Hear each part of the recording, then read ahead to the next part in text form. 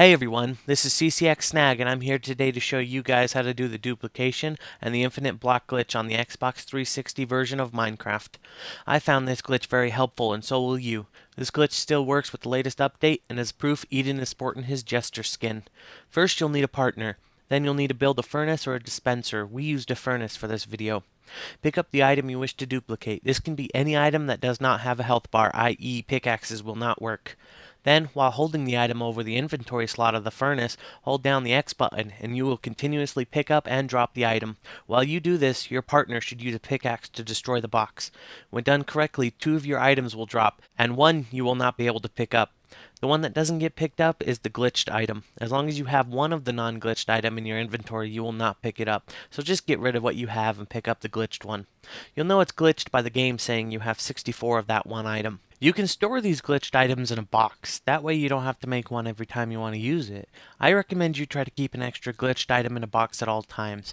You can do this by picking up the glitched item from the box and putting it in your inventory.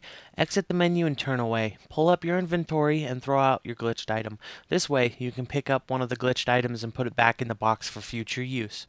Now there are 2 ways you can duplicate from here. Pick up the item from your inventory and hold it over an empty slot. Hold down the X button to drop them one by one. This will duplicate the item once every time you drop one. Do this with ingots and other non-block materials. The second way you can duplicate is by making an infinite block out of the building blocks, i.e. blocks of dirt or blocks of gold.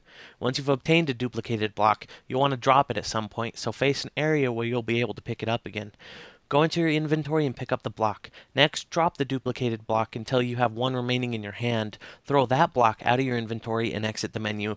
Throw away the blocks you duplicated and pick up the duplicated block. If you have a slot left at the bottom of your inventory, you'll pick up the duplicated block there and it will say you have 193 of that item. This building block is now infinite. When you build with this block and run out of it, the game will automatically produce more. This is very helpful for those big Minecraft projects. While these blocks are infinite, you can lose them by hitting a friend or sometimes even running into them, so be careful. Thumbs up and subscribe for more videos from Lethal Paper Cut Productions. Comment if you have any questions. This is CCxSnag saying thank you for watching.